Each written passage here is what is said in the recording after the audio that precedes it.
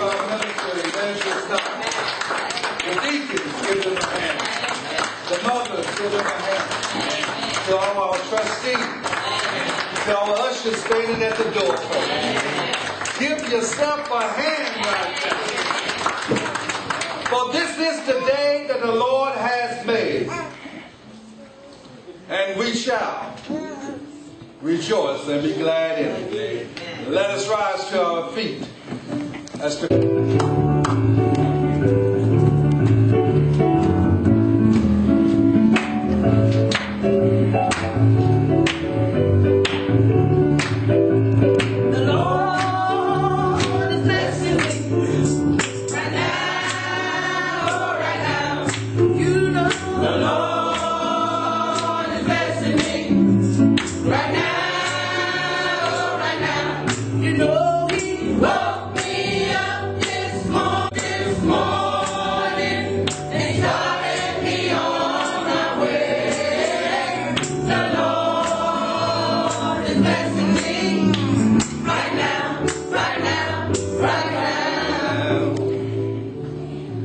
Father, Lord, as again we come this morning to say thank you. Father, we thank you for another day that you have blessed us with. For Lord, you are blessing us right now, Lord. We say thank you, Lord. Father, we thank you for opening our eyes that we was able to see one more time. We thank you, dear Lord, for clothing us in our right mind.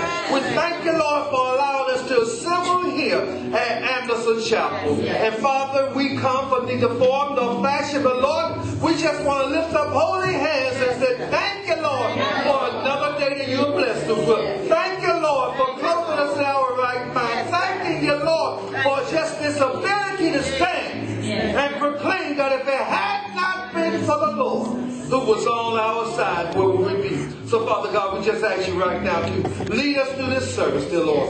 Let us, dear Lord, sing with new vigor. Let us pray, dear Lord, as we never prayed before. And let us receive the power from on high, that as we depart from here, we will go in the newness of life. This we do pray. We say thank you in Jesus' name. Amen.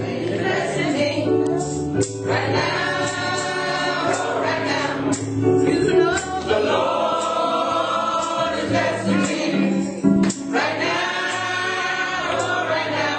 you know He woke me up this morning and He started me on my way. The Lord is blessing me. Right now, right now, right now. He woke me early this morning. I was clothed in my right mind. I didn't have to sleep too late. He woke me right on time. You know the Lord is blessing me. Right now, right now. You know the Lord is blessing me. Right now, right now. You know He woke me up this morning and He started me on my way. The Lord is blessing me. Right now, right now, right now.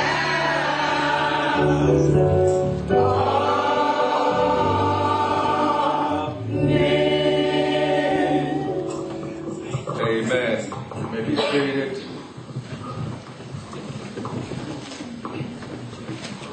The choir said that the Lord is blessing me right now, right now. It's good to know that we are blessed by the Lord this morning. At this time, the choir is going to continue the ministry of music as they shall share with us our morning hymn. Amen.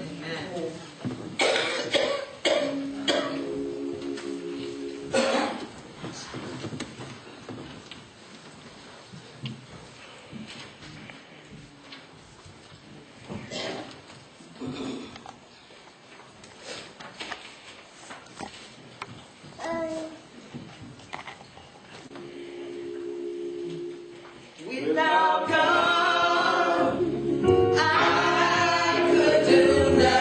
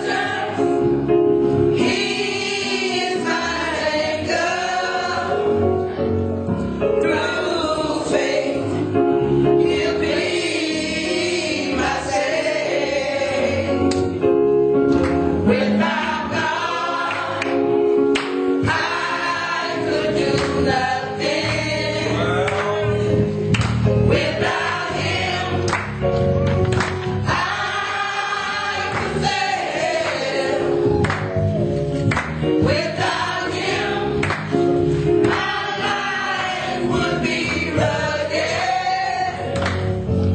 like a ship without a sail. I am leaning and depending on Jesus. I am trusting and I know He cares. I am waiting, just waiting for my Savior.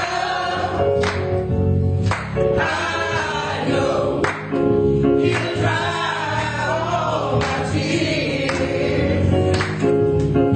Without God, I could do nothing. Without Him, I would fail. Without Him, my life would be rugged, like a ship without a sail.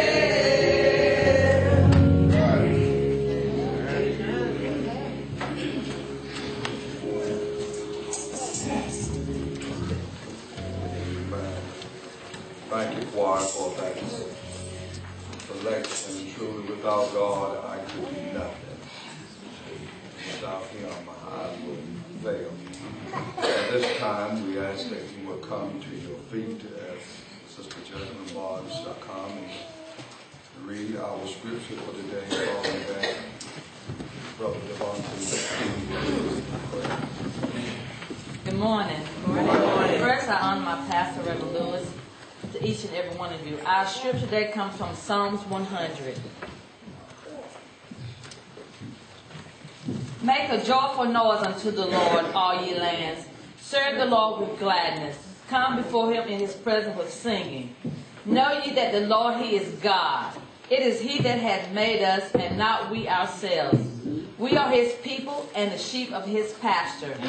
Enter into His gates with thanksgiving, and into His courts with praise.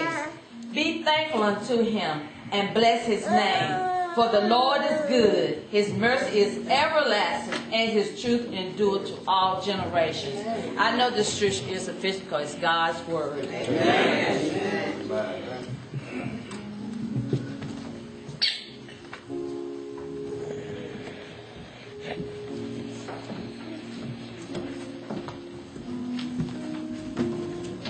Let's bow our heads in prayer. Our Father, which art in heaven, hallowed be thy name. Thy kingdom come, thy will be done on earth as it is in heaven. Give us our daily bread. Forgive our debt to us as we forgive our debt to us. For lead us not into temptation, but deliver us from evil. For thine is the glory, power, and glory. Amen. Amen.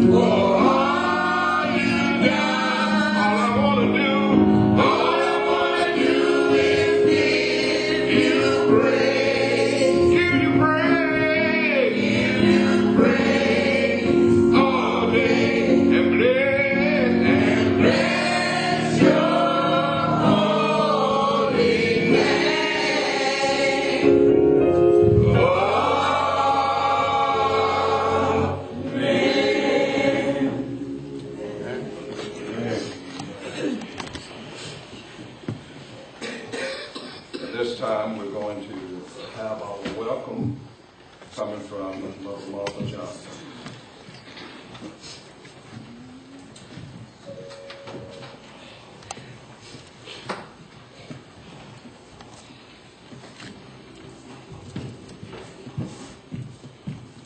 Good morning, good morning, good morning. Good morning. We are so glad to see you here this morning on this Palm Sunday, or what they call Passion Sunday. And you know, we're so glad to see you because we're hoping that with your visit here today, your passion for the Lord will increase. We're hoping that with your visit here today, something will inspire you to be a better Christian. We're hoping that with your visit here today, your spirit shall be uplifted. So on behalf of our pastor, Reverend Lewis, and the Anderson Chapel Church family, we say to you, welcome, welcome, welcome. Amen.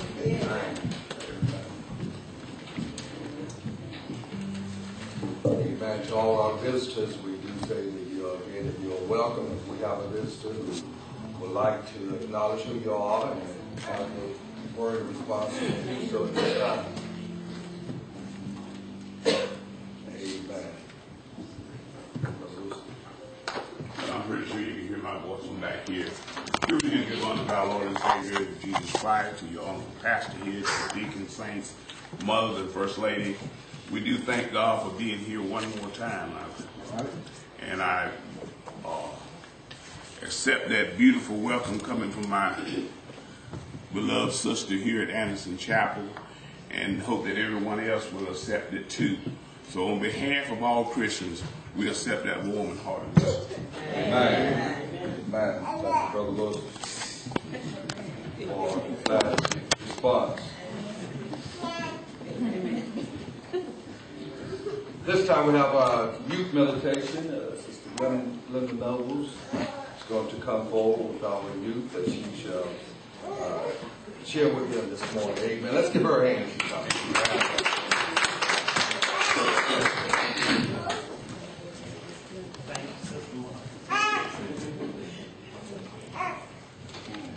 Will all the youth come forward, please?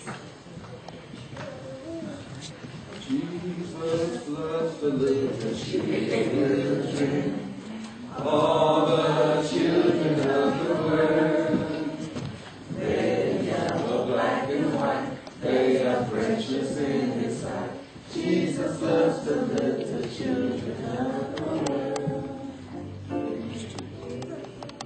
You know, once there was 3 trees on the hills in the wood, and they were discussing their hopes and dreams. And I know all of y'all dream and hopes. We all do that from time to time. When the first tree said, someday I hope to be a treasure chest. I could be filled with gold, silver, precious gems, and I could be decorated with the carvings, and everyone will see my beauty.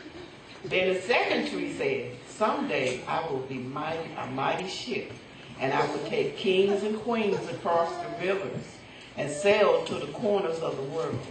Everyone will feel safe in me because of the strength of my hold. Finally, the third tree said, I will want to grow to be the tallest and the straightest tree in the forest. People will see me on the top of the hill and look up to my branches and think of the heavens and God and how close to them I am reaching. I will be the greatest tree of all time, and people will always remember me. After a few years praying that their dreams would come true, a group of woodmen came upon the trees.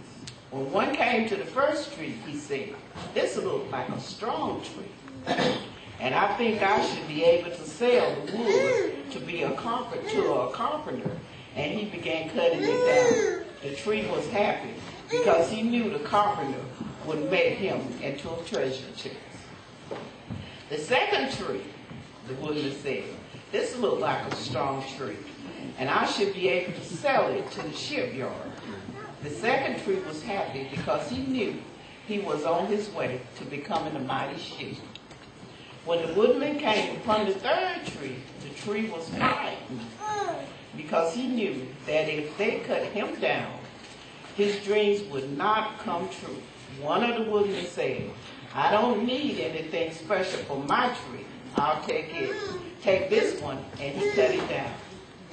When the first tree arrived at the carpenter's, he was made into a feed box for animals.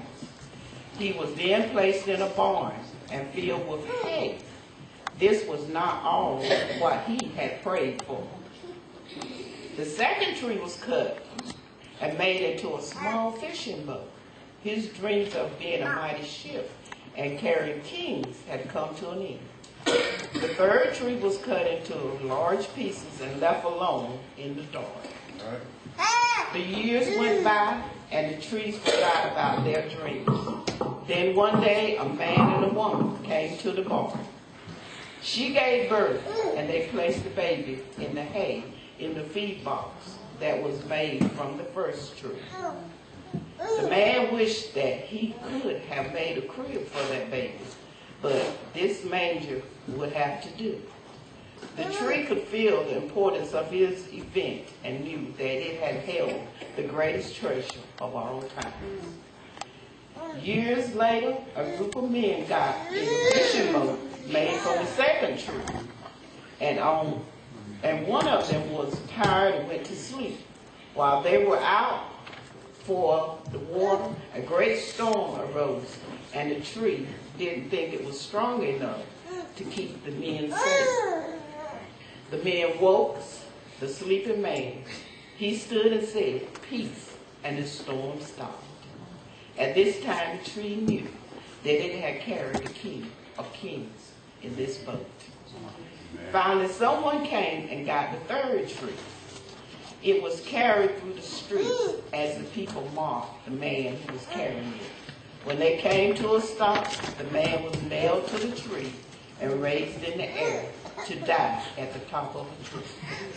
When Sunday came, the tree came to realize that it was strong enough to stand at the top of the hill and be as close to God as was possible because Jesus had been crucified on it.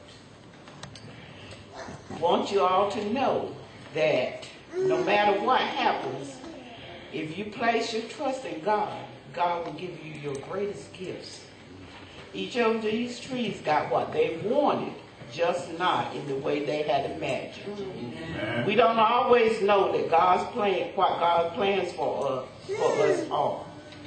What we know is just know that His ways are not our ways, but His ways are the best ways. Amen. Okay, that's all I have this morning. Any Bible verses?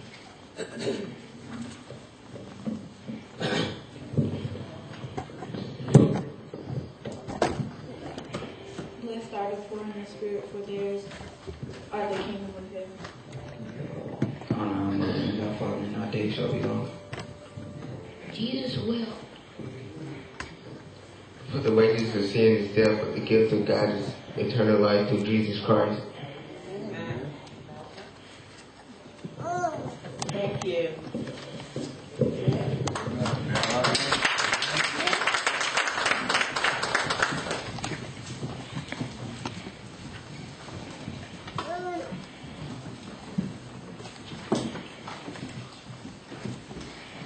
Thank you, Sister Noble, for coming so boldly and bravely this morning. Amen.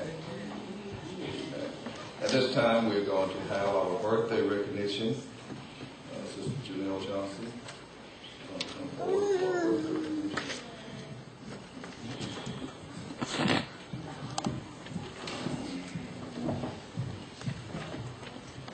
Good morning. Good morning. We're celebrating the March birthdays. Sister Ariana Page, Mother Nebraska Dupree, Sister Anna Bynum, Sister Jacqueline Bowens, and Mother Martha Johnson. And if the choir sings happy birthday, Happy birthday to you.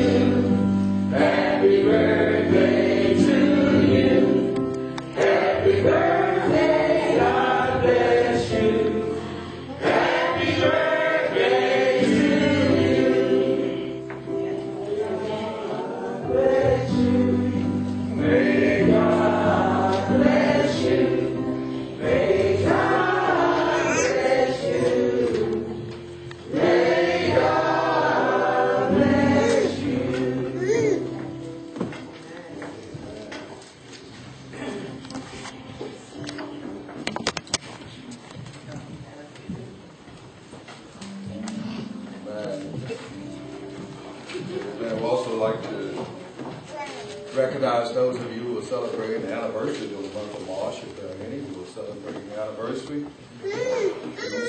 Acknowledge yourself. Amen. Amen. Well, look that way, Brother Patrick. Just looking around. Amen.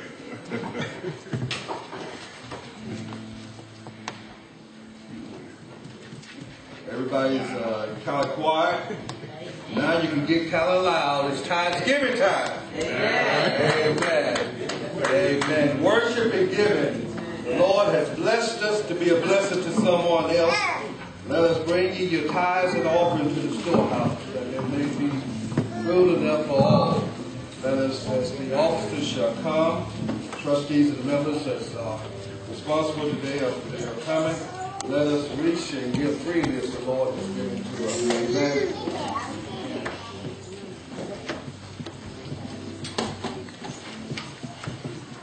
Brother Dennis, if you come stand with me. Here's one of my foot to you like this.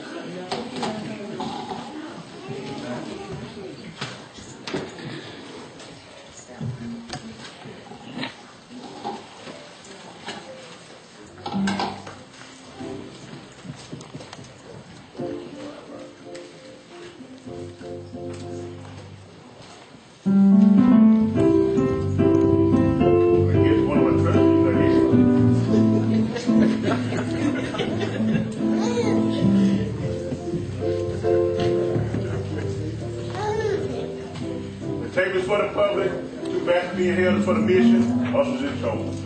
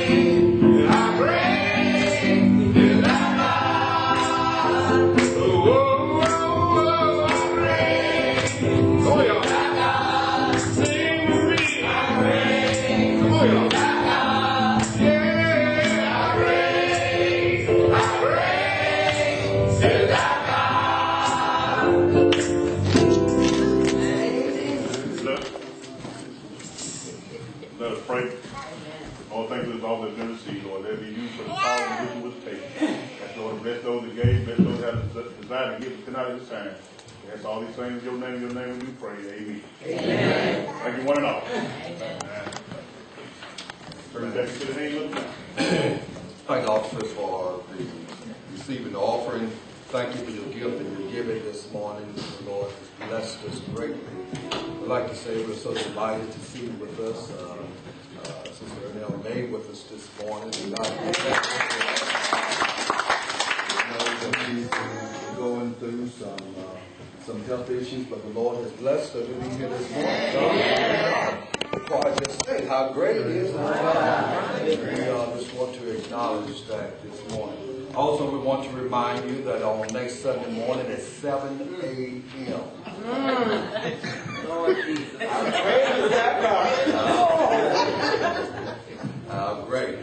I was getting ready this morning, and I looked at the time. I said, next Sunday, I said, I got to be up early in the morning. I'm going to be up early in the morning next Sunday. But it's worth it all because Jesus, Amen. He rose. Yes. He rose, and because He rose, great songwriter Bill Gates said, because He lives, I can face tomorrow. So we're delighted. Next Sunday morning at 7 a.m., we're coming for sunrise service. Amen. Amen.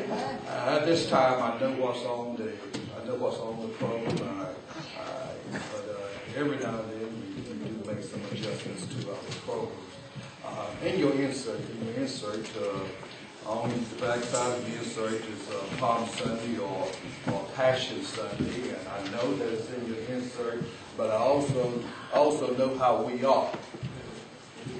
Not everything that's stuck on the insert that we read all the time, particularly the younger we are, and sometimes the older we are. We basically say we don't need to read that. So we're going to ask Evangelist Knight to come. She's going to share this with us, and following this, we're going to ask Deacon Ray May. He's going to come and pray.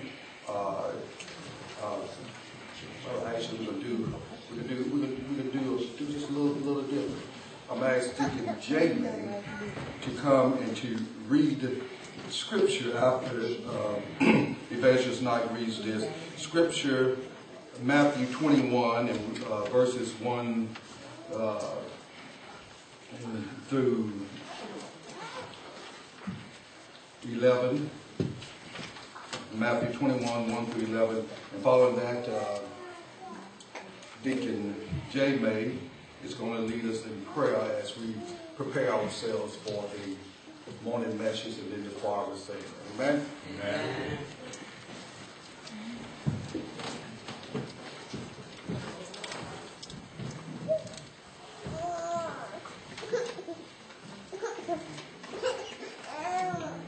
Good morning to everyone. Good morning. Truly giving honor to God for my being here, to my pastor, to the deacons, mothers, saints, and friends. We truly are thankful for this day. For on this day began the last week of Jesus' life. He was on his way to the cross. It began with Palm Sunday, or what is known as Passion Sunday. Holy Week is the week beginning with the Sunday before Easter and going up to Easter Sunday. The Sunday before Easter is Palm Sunday or Passion Sunday, and generally celebrates Jesus' triumphal entry into Jerusalem. The Thursday is Maundy Thursday or Holy Thursday, and remembers the Last Supper. Good Friday is the day that we commemorate Christ's death on the cross.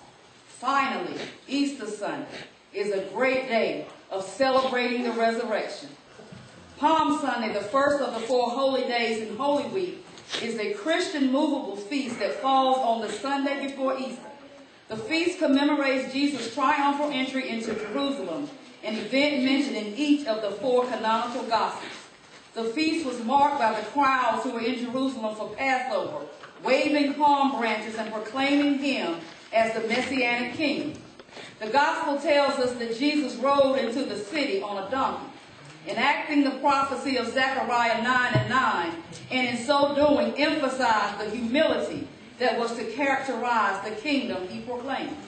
The irony of his acceptance as the new Davidic king, Mark 11:10, by the crowds who would only 5 days later cry for his execution, should be a sobering reminder of the human tendency to want God on our own terms. In many Christian denominations, worship services on Palm Sunday include a procession of the faithful carrying palms, representing the palm branches the crowd scattered in front of Jesus as he rode into Jerusalem. The difficulty of procuring palms in unfavorable climates led to their substitution with branches of native trees, including box, yew, willow, and olive. In the accounts of the 4 canonical Gospels, Jesus' triumphal entry into Jerusalem takes place about a week before his resurrection. The symbolism is captured in Zechariah 9:9. The coming of Zion's king. See, your king comes to you, righteous and victorious, lowly and riding on a donkey, on a colt, the foal of a donkey. It suggests that Jesus was declaring he was the king of Israel to the anger of the Sanhedrin. According to the Gospels, Jesus rode a donkey into Jerusalem, and the celebrating people there laid down their cloaks and small branches of trees in front of him, and sang part of Psalm 118, 25 and 26. Blessed is he who comes in the name of the Lord. We bless you from the house of the Lord. The symbolism of the donkey may refer to the Eastern tradition that it is an animal of peace versus the horse, which is the animal of war. A king would have ridden a horse when he was bent on war, and ridden a donkey to symbolize his arrival in peace. Jesus' entry to Jerusalem would have thus symbolized his entry as the Prince of Peace, not as a war-waging king. Traditionally, worshipers enact the entry of Jesus into Jerusalem by waving the palm branches and singing songs of celebration. Sometimes this is accompanied by a processional into the church. In many churches, children are an integral part of this service since they enjoy processions and activity as a part of worship. This provides a good opportunity to involve them in the worship life of the community of faith. In many more liturgical churches, children are encouraged to craft palm leaves that were used for to craft crosses of the palm leaves that were used for the Sunday processional into crosses to help make the connection between the celebration of Palm Sunday and the impending events of Holy Week. This Sunday is also known as Passion Sunday, to commemorate the beginning of Holy Week and Jesus' final agonizing journey to the cross. The English word passions comes from a Latin word that means to suffer, the same word from which we derive the English word patient. In most traditions, the liturgical, church or Christian, color for Palm Sunday is purple, and that color is used until Easter Sunday. Thank you.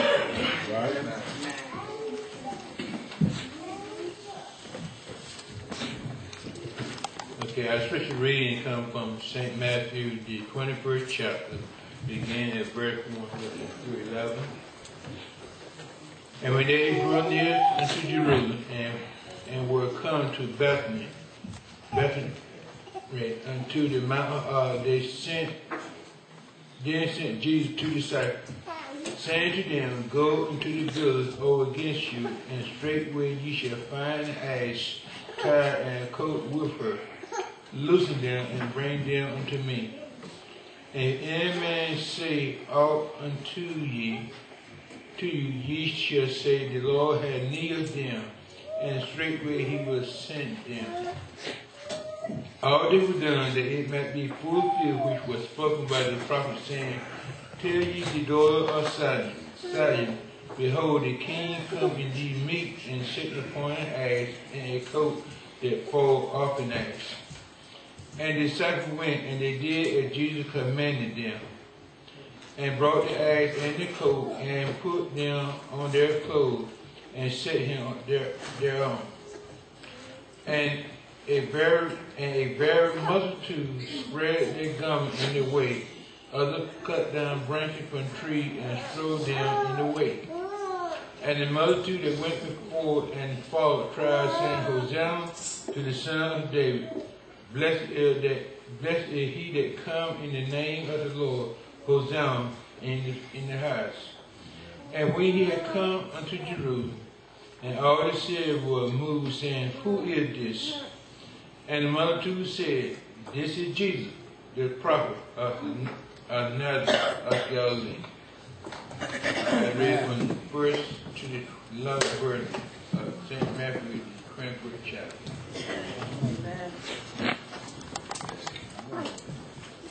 Good morning. Let us go in a word of prayer. Heavenly Father, we come this morning. Father God, just give you the glory and the praise. Right? Lord God, we come this morning realizing this was the week, oh Father God, where they tried you, and Father God, they hung you on the cross. Yeah.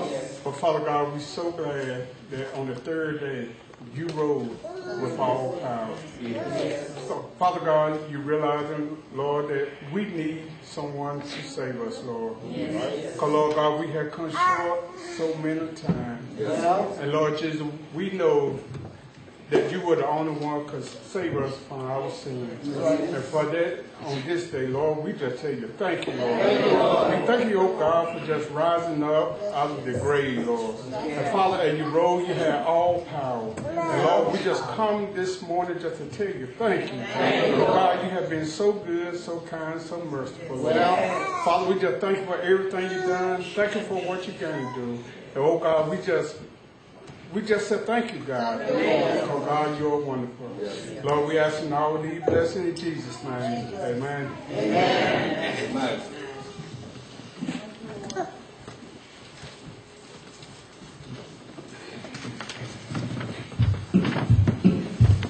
Put your hand together. Everybody.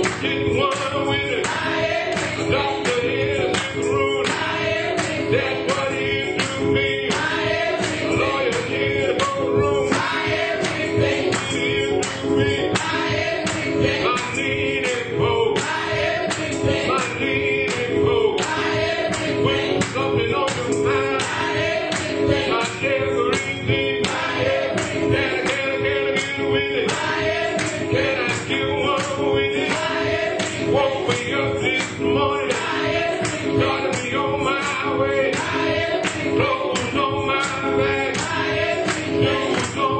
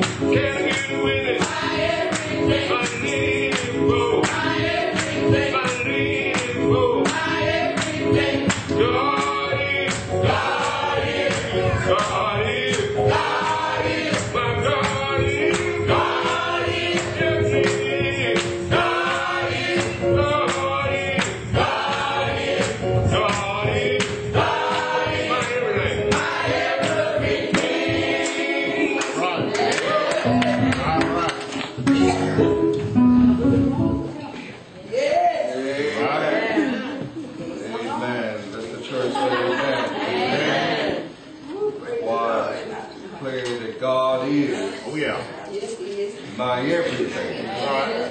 How many of you know God to be your everything? Joy and sorrow. Hope for tomorrow. Doctor in the sick room. Lawyer in the courtroom. God is my everything. Giving honor and praises unto God the Father, the Son, and the Holy Spirit. It's good to be in the house of the Lord one more time. God has blessed us and kept us and just allowed us just to assemble here in His house of worship on this Palm Sunday.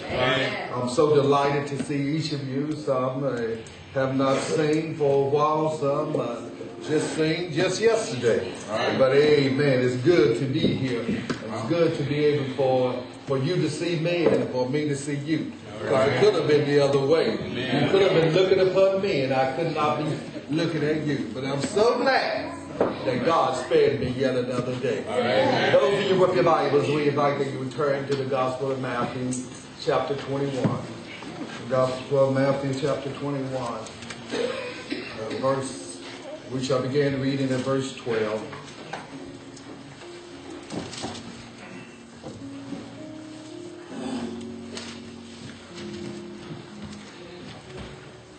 Amen.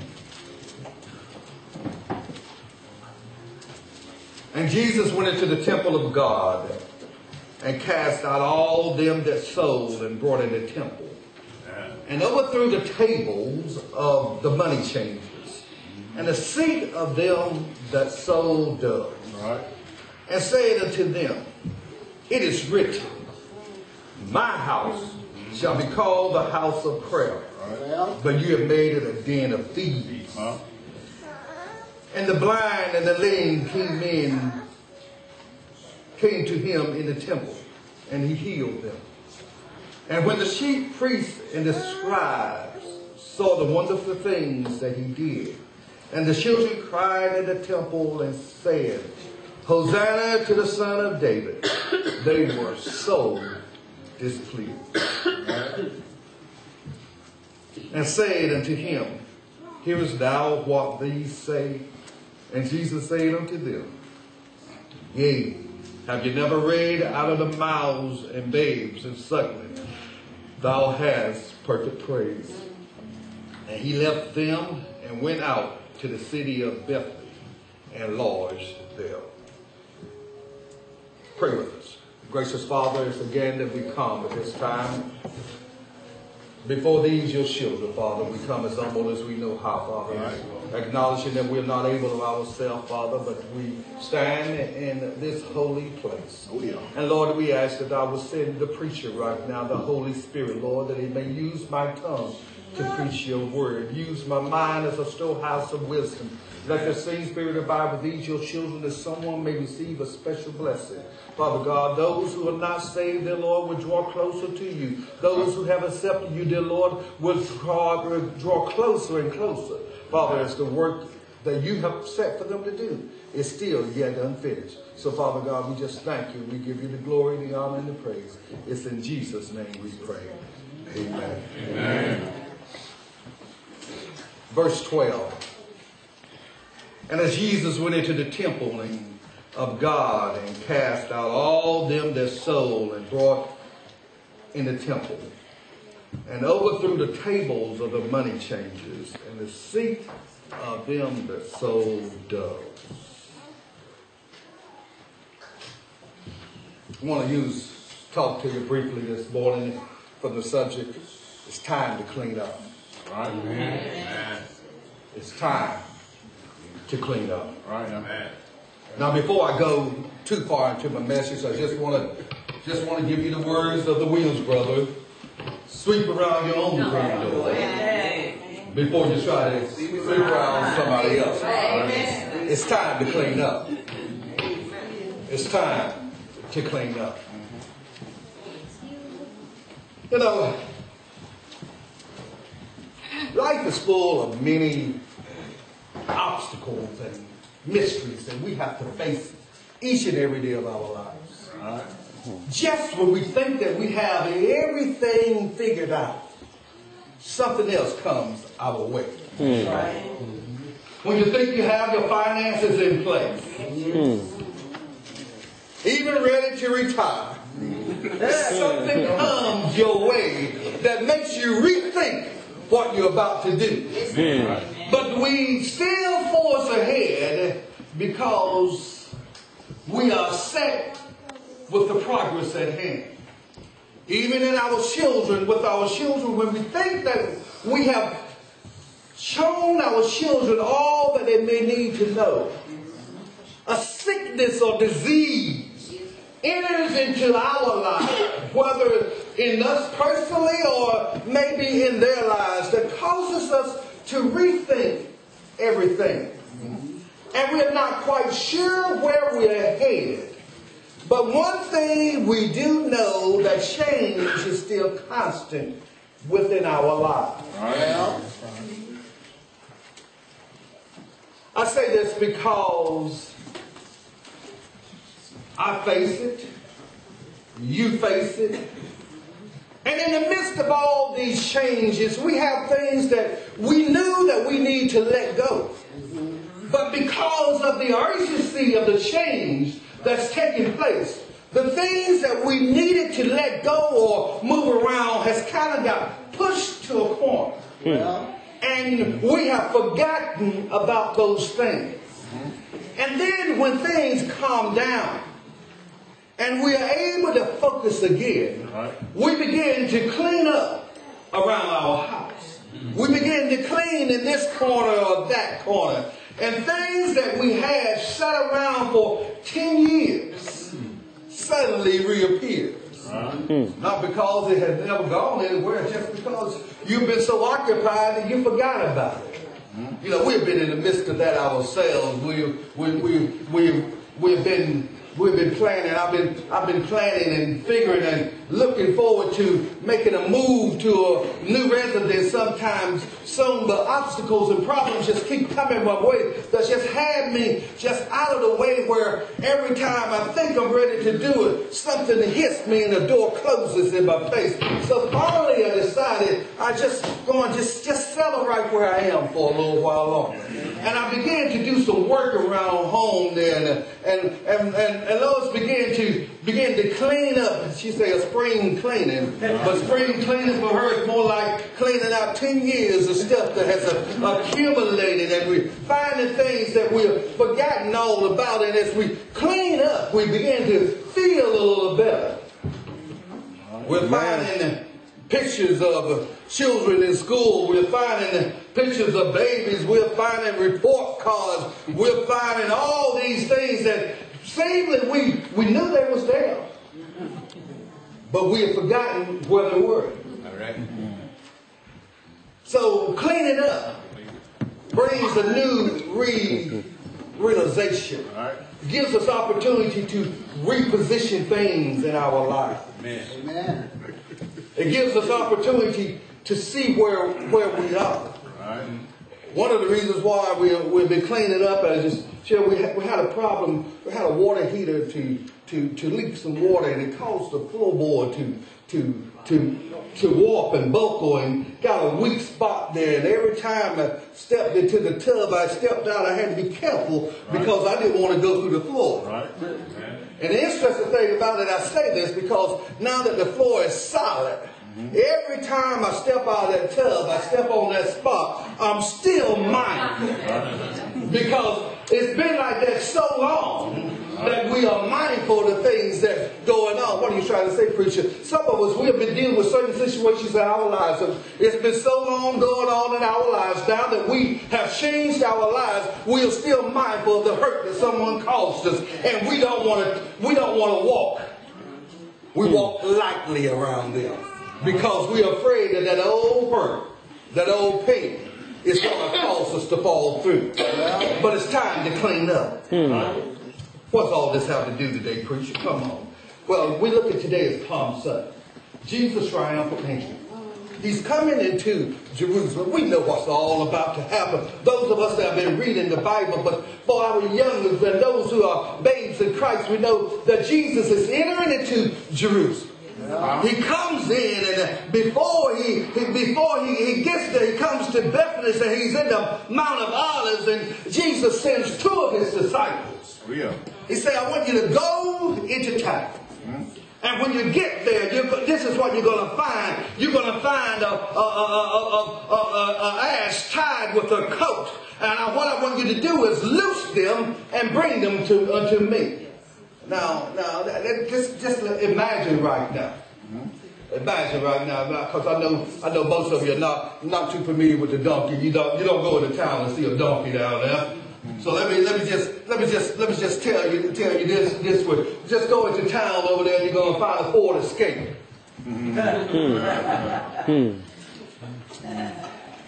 I want you to get into that Escape and bring it to me. Right. There's not many of you in here right now who, well, Lord, I don't know about that now. That don't belong to us. But Jesus said, go. Jesus said, go. And listen to this. He said, when you get over there, when you find it, he said, loose it and bring it to me. And if anybody says aught, tell him the master has need of it. Now Matthew doesn't go into the detail of when they got there, what happened. But if you look at Mark and Luke says that they was asked, what are you doing? And say that the master has need of it. And they say, very well. I guarantee you, if you go over to Tarboro, if you go over to Pine Tops this afternoon and you loosen that Ford Escape, there's going to be a call to the sheriff department. And they don't care who you say had need of it because that's theirs.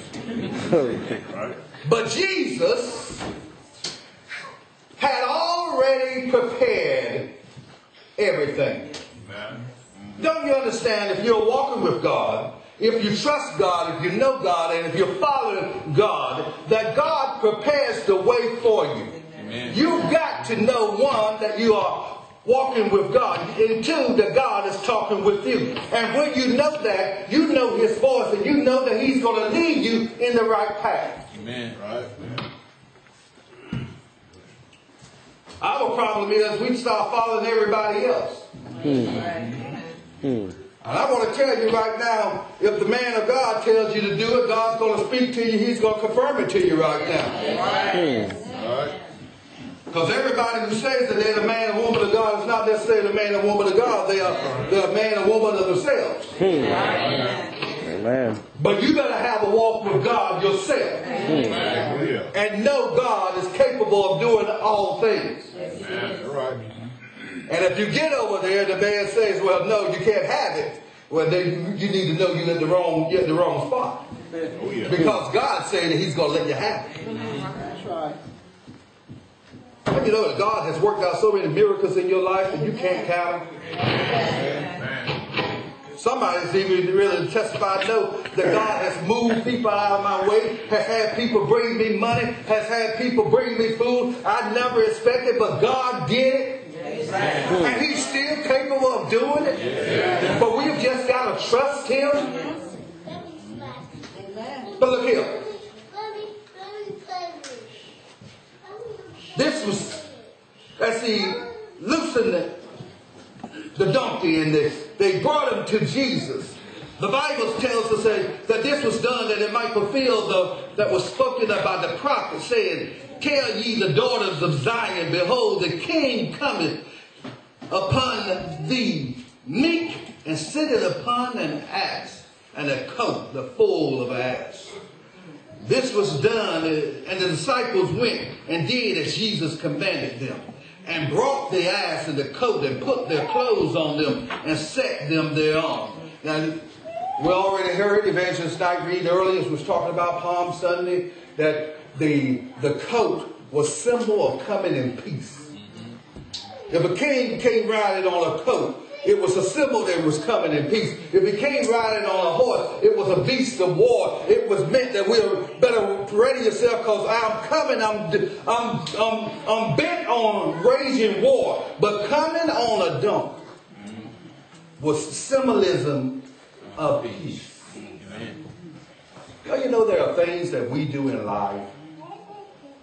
Sometimes the way that we carry ourselves, even sometimes the way we dress, gives people signals as to what our intentions are. Amen. Point an example. Few years ago at work, we was in the midst of shutdown, and shutdown is a very exaggerated time for us at work, and it's a time where, personally myself, is I believe that if I do my work right during those 2 periods of the year, I rest the rest of the year. That's my personal opinion of it. So I get down, I get dirty, and there came in one guy. He was sent in to help. He volunteered to help, and he came in with a white suit on and white sneakers. As Joe said it.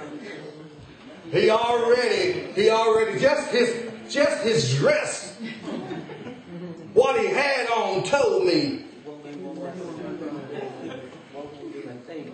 I'm not used to that. And after he got down and got dirty a little bit, it only lasted for about a day, and the next day he did not return to that position. See, when you know what you're having to deal with, just your talk, your appearance can let people know what you're all about. So Jesus came on a donkey. And because he came on the donkey, they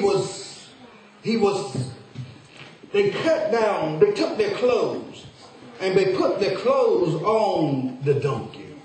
And similar as they was crowning and coronating a king. The multitude spread their garments in the way and cut down the branches of the trees and thrown them in the way as they were coming into the town, crying, Hosanna, Hosanna. Hosanna, blessed the son of David. Blessed is he that cometh in the name of the Lord. Hosanna in the high. And when he was come to Jerusalem, all the city was moved. And they asked the question, who is this? And the multitude said, this is Jesus, the prophet of Nazareth of Galilee. They was praising him. They was singing Hosanna. They was excited. They are coronating the king, descendant of David, who's going to lead us out of this Roman oppression. They were excited. And people are always excited when a new thing comes their way. They're always excited when they feel that things are finally going to go their way, that they're going to get their piece of the cake. But there's something that happened suddenly, not long after. He rode into town. He went into the temple. There in the temple, he saw how the money changers, those that sold doves, those that brought everything into the temple was carrying on. People were abusing the law. They was abusing what God had commanded them to do. They had the doves and they had the money changers and everybody, because not everybody came into town, had a good sacrifice to offer. So in the temple, in the court of the temple, they were there to buy and sell, to make sure that there was those there that could have their sins sacrificed, ready to offer. But Jesus came in and he saw how his people, how the temple was looking, how everything was behaving. He overthrew everything in there. He cleansed the house. Because he said that my house shall be called the house of prayer. But ye have made it a den of thieves. Thieves and robbers. Didn't had everything going on except for the right thing. Church, it's time for us to clean house. Now I said, as I spoke just now, sweep as I started, sweep around your own door before you sweep around mine. Each one of us need to clean the house. We need to look at what's not right in our lives. And we need to present ourselves before the Lord and say, Lord, I need you. Because there's a world out there that's hurting. There's a world out there that's hungry. There's a world out there that's in trouble. And God's house should be a house of prayer. It should be the place where we don't come in to bicker, but it's the place where we come in to pray and see what we can do to improve the quality of people's lives.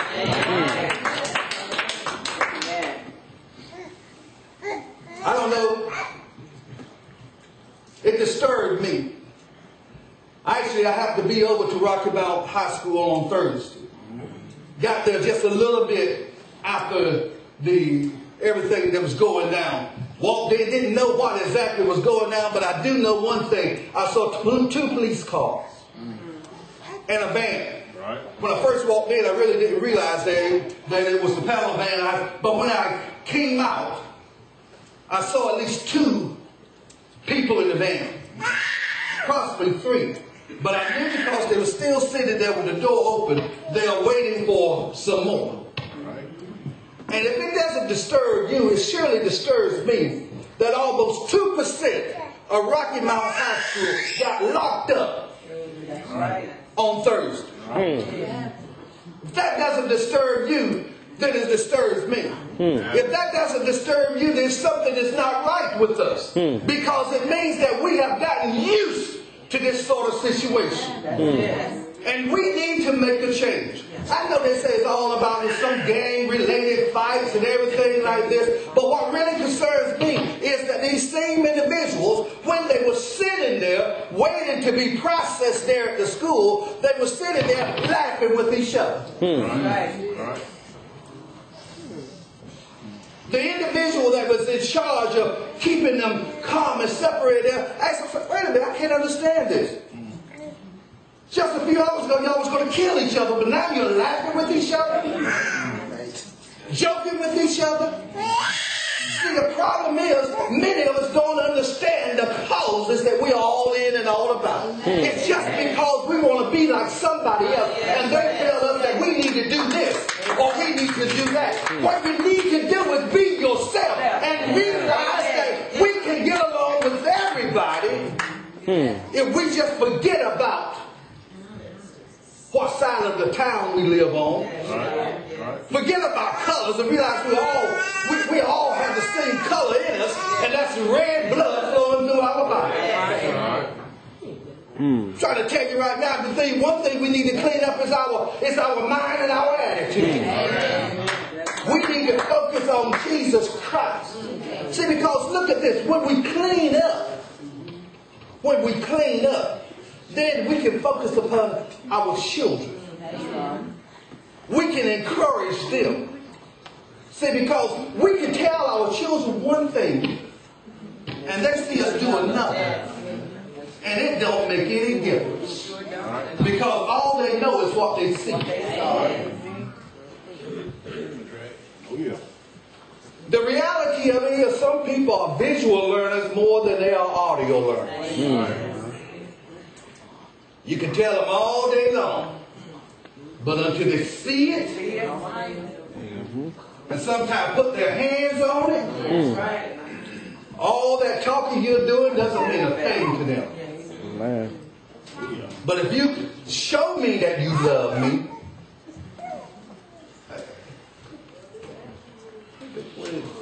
right on the back of the bulletin here, it says, Lord, for the weak. To love means loving the unlovable. To forgive means forgiving, to pardon the unpardonable. Faith means believing the unbelievable. Hope means hoping where everything else seems hopeless.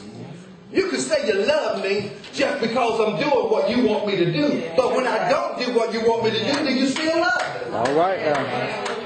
You forgive me because I do it the way you wanted me to do it. But if I don't do it the way you want me to do it, will you still forgive me? All right. You say you believe because you have it. You have faith because you have it. But if you don't have it, do you still have faith that one day God is going going to bring to pass in our lives?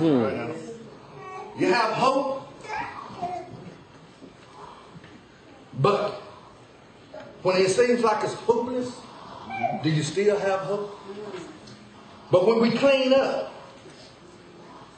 I know we can't clean up our lives by ourselves. But I want to let you know that if you let Jesus in, He can clean it up for you. It may not be like you want it to be cleaned up. Sometimes you may have to decrease to increase. See, our problem is we don't want to decrease it. We just want to keep growing. We just want to keep increasing. But sometimes you have to decrease to increase. But if you're in God's hand, you ought to know that God's going to bring you through. We ought to clean up. One of the things, look at here, when they cleaned up, when Jesus cleaned up the temple, this is what I like, verse 14, and this is the thing that caught my attention as I was beginning to read this. This is the thing that really caught my attention. And the blind and the lame came in the temple, and He healed them. He cleansed the temple, and when the temple was cleansed, then there was a blessing in the house. Church of a living God, I want to let you know right now, if we just clean out, there's a blessing that's waiting for us. If we get it right, if we do it God's way, there is a blessing that's waiting for us. Why come we can't get healed? Because we're still dirty on the inside.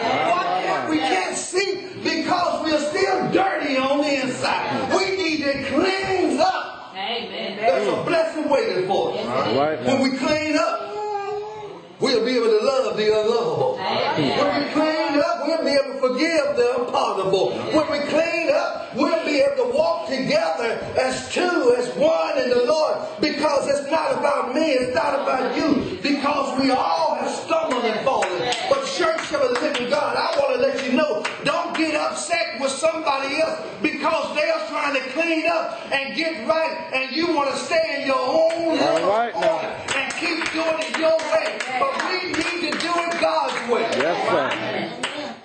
Those same people that were singing Hosanna, those same people that threw palms in His way on Sunday, on Palm Sunday, those same people, as they read and saw that He healed the blind, He healed the lame, the scribes and Pharisees, they got upset with Him. The chief priests and the scribes, they saw the wonderful things that was happening, and they was displeased in Him, but they went along. And they put an advertisement out in the local paper. They got on Instagram. They got on Facebook. And they're saying that this man called Jesus is all across town. And he is acting like he is the Messiah. And we need to slow him down right now. And we can't find anything wrong with what he's doing. But I heard somebody say that he said that he was the Messiah. And if somebody could come up with a story that will get him off the streets, we'll pay you a fair amount. If someone would tell us where he is, we'll give you 30 pieces of silver. Come on. Yes, sir. Well, Judas began to look at the story. And Judas kept it within himself. Judas said, well, I don't want to give him up because I believe there's great things that he could do. Well, by and by, there was down in Lazarus' house. Oh, there was down by Simon's house. And Judas saw this man called Jesus. Let Mary pour this expensive oil on him. He said that this could have been sold for much money and given to the poor. But Judas really didn't care about the poor. He just had the money bag. And he felt if he had more money in the bag, they wouldn't notice if a little bit of it slipped out. But Jesus said, this is a good thing that she's doing. From that point in time, Judas sought how he might betray him. They were sitting there at the Last Supper. Oh, Jesus and the disciples were eating bread and drinking wine. At the Last Supper, they asked, Lord, who is it that shall betray you. Jesus said, it is he that dippeth in the pot with me. And at this point in time, Judas dipped with them. And Jesus said, Judas, what thou do quickly. Judas went down and he conspired with the scribes and the chief priests. And he sold my Lord and my Savior for 30 pieces of silver. They took him and arrested him, took him down to a kangaroo court. There in that courtroom, they had some witnesses that they had bribed and paid off. And they say that he did this and he did that, but he had never done anything against humanity. They found him guilty. They whipped him all night long. They made him carry his cross up to Galilee Hill. They compelled Simon to help him carry the cross.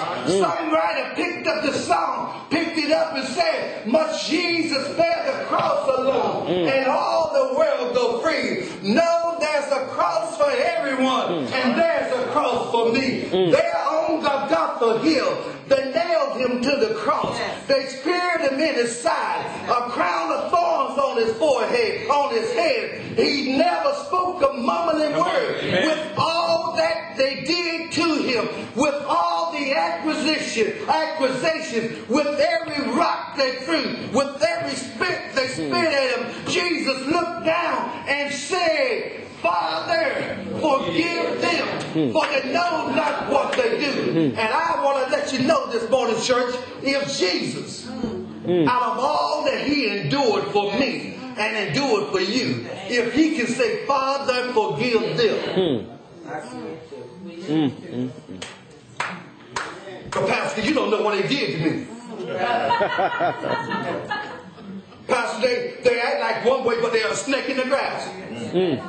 These same people just said, Hosanna. And Christ was carried to the cross. But he said, Father, forgive them. Well, Pastor, I'm tired of the way that they are treating me. I'm tired of their behavior. The world is tired. And the world seems to be bent. But God's children are tired. And we say, Lord, it's in your hand. I know it's a difficult thing to do. It's hard. Because the world wants to say that we ought to act with revenge. The world say we ought to strike out. But I want to let you know that being a child of God is being separated from the ways of the world. Being a child of God, being a Christian and walking the Christian path doesn't mean that we strike out at everything. It doesn't mean we take everything also now. All right now. But it doesn't mean that we strike out at everything. All right. But we hold on, waiting on the Lord, because the Lord will make a way. And the Lord's going to give you the opportunity when the time is right. You know what's the amazing thing about it is those same people that were standing there with Jesus. You know, Peter said, I got your back. You know, you go into certain meetings and certain situations and people say, I got your back. But as soon as you bring it up and you waiting on somebody else to say something. That's why whenever you go, you better make sure that you're going for yourself. That's right. That's right. Yes, sir. See, because when you go for yourself, no matter what anybody else say, you're going to stand firm. That's right. But they hung him on the cross. He said, Father, forgive them, for they know not what they do. They took him down to the cross and they laid him in a borrowed tomb. But I'm so glad to know that that wasn't the end. Because he cleaned up the house early on Sunday morning. He rose again with all power within his hand. And because he has power, he has given us that power too. That's right. If we walk the way he will have us to walk, I I know we say we are trying, we are doing our best. But when you've done the best that you can do, you can't find any more to do. Leave it in God's hands. But make sure you've done the best that you can do. You know, sometime I look around and I might be running late getting here. I think I say, you know, I'm doing my best to get here. No, I didn't do my best. Because if I'd gotten up 15 minutes earlier, I would have been 5 minutes late. Clean up your own. It's time to clean up. Preacher, it's time to clean up. Deacon, it's time to clean up. Choir, it's time to clean up. Mothers, it's time to clean up. Church, it's time to clean up. Clean up for the Lord. Amen. And then let him come in and watch him work. Watch him work. You say, well, Pastor, I thought you said we can't do it by ourselves. So you can't do it by yourself. But if you make the first step, he'll make two. There is no secret to Almighty God. We pray that you will receive a blessing for the word today. We pray that you will receive something that will make you think about your life and what you can do in your life and the path that you want to walk. Not the path that others are walking and others have designed for you. Because that's what the games are all about. They design a path for you. But if the path that people design for you is not what the word says, then you need to say, I want to follow after God. I want to honor his way. The doors of the church is open. If there shall be one today, we'll send the invitation to you that you may come and accept Jesus as your Lord and Savior. If you have not been baptized, we'll send the invitation to baptism. Or maybe you have already decided and you've been baptized and you just want to come back home. The doors is open. The doors to salvation is open. If you desire to unite with Anderson Chapel, that opportunity is also presented to you today. Let us stand as the choir shall give us a selection. This may be your last opportunity. This is the first opportunity for you to make that step to clean up. This is my birthday.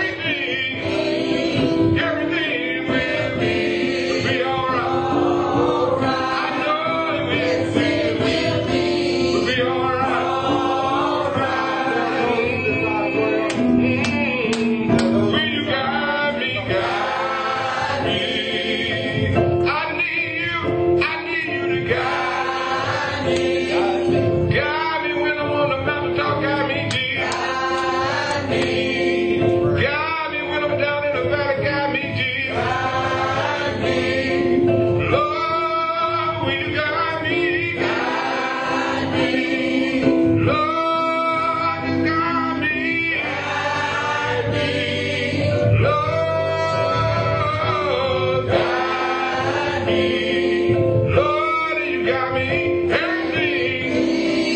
Everything will be alright. I know everything will be alright.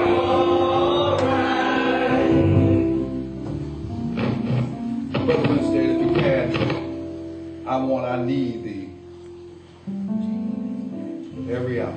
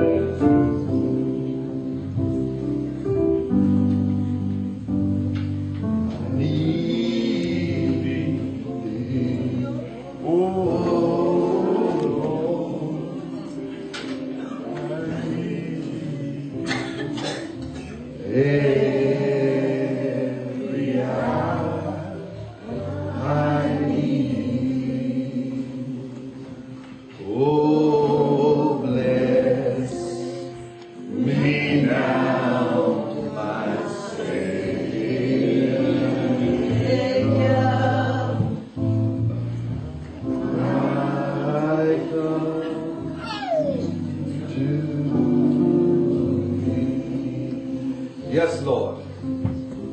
Father, I need thee. Yes. Every hour. Yes. Each and every hour of the day. Well, there's not a moment nor a time, dear Lord, where I don't need thee. Father, I may fail to acknowledge thee every hour. Right. But Father, I need thee every hour. Right. Father, I may fail to call on thy holy and righteous name every hour. Yes. But Lord, I'm so glad that every hour you fill me with your holy power. Yes. Father, I'm so delighted, dear Lord, that you give me breath to breathe. And Father, you cause my lungs to pump. Father, you cause my heart, dear Lord, to function. And right now, dear Lord, I thank you, dear Lord, because I can't even walk. Except you hold my hand. So Lord, I thank you, dear Lord, for this day that you blessed me with. I thank you, dear Lord, for these, my brothers and sisters, dear Lord, that we have assembled here together. Father, I come, dear Lord, as humble as I know how.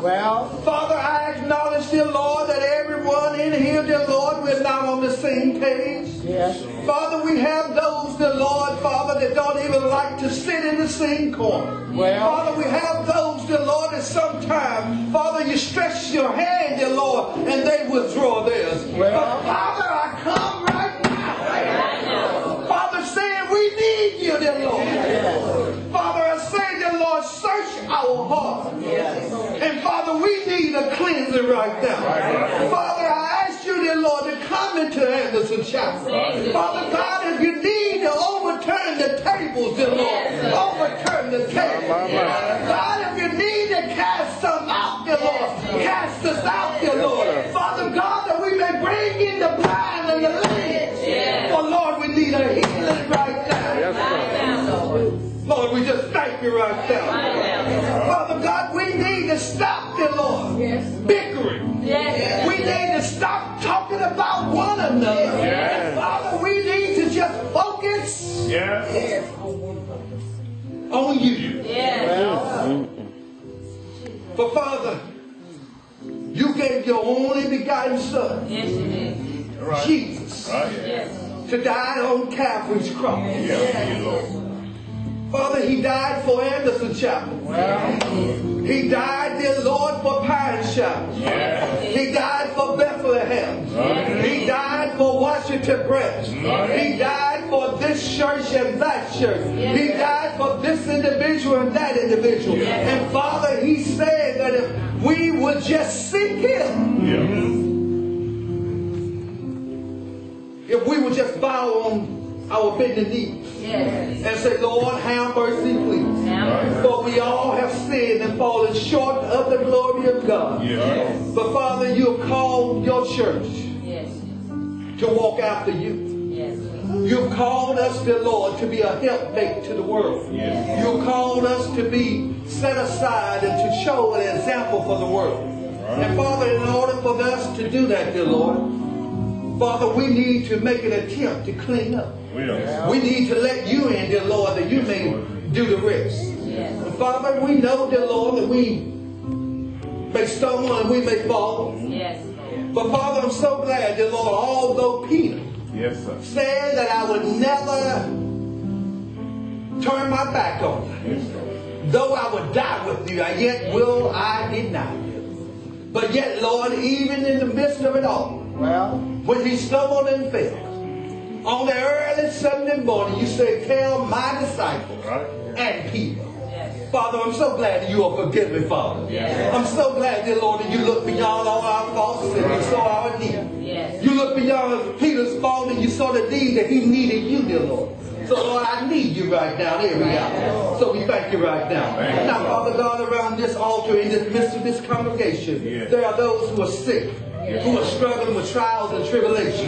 The doctors, dear Lord, have given them medicine after medicine. And some they have seemed to have gotten none work better, but some seem to have gotten worse. But Lord, I'm just so mindful right now that the woman of the issue of blood said that I've been just but touched the hem of his garment. And Father, someone right now is reaching, dear Lord, and say, Lord, if I could just touch the hem of your garment, Lord, things are going to get all right. Some, dear Lord, say, Lord, a long time ago I touched you, dear Lord, and that cancer abated. Some say I touched you, dear Lord, and my heart is regulated. Some say I touched you, dear Lord, and Father God, my arthritis don't keep me down anymore. And Lord, I'm thankful to be in the midst of this service. Father, we thank you right now.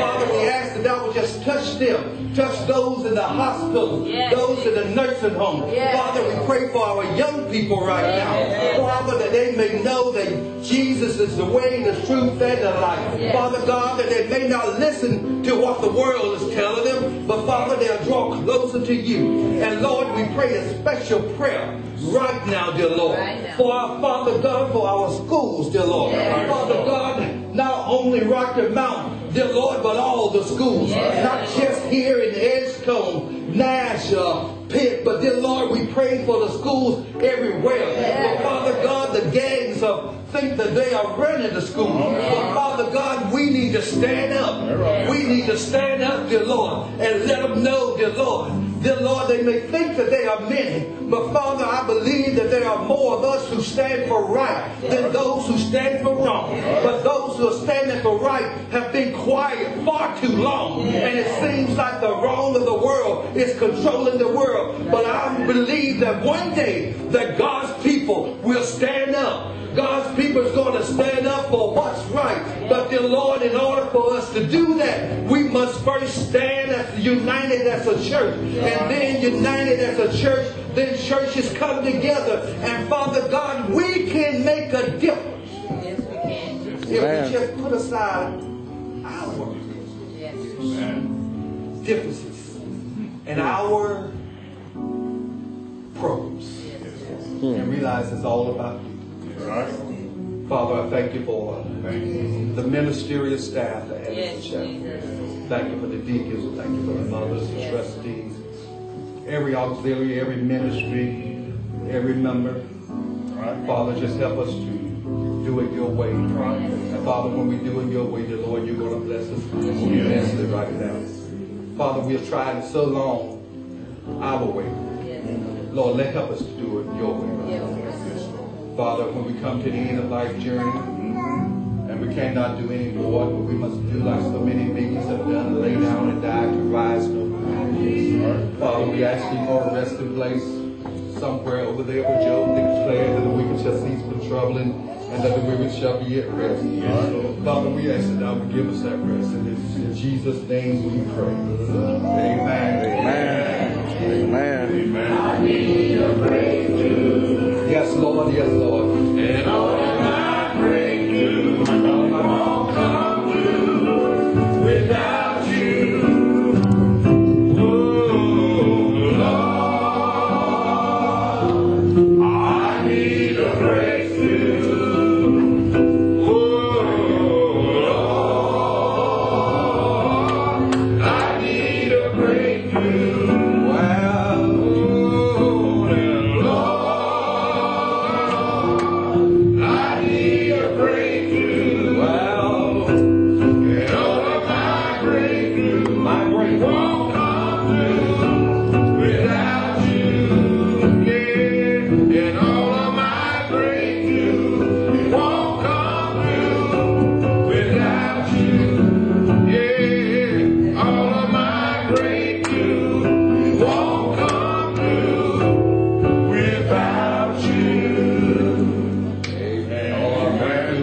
will not come to without Him. Amen. Amen. We thank God for His blessings today. We pray that you receive the word that will be uplifting to you in your life and will carry you through the week.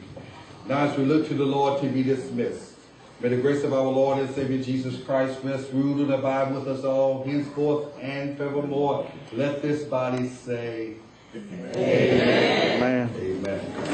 Fellowship on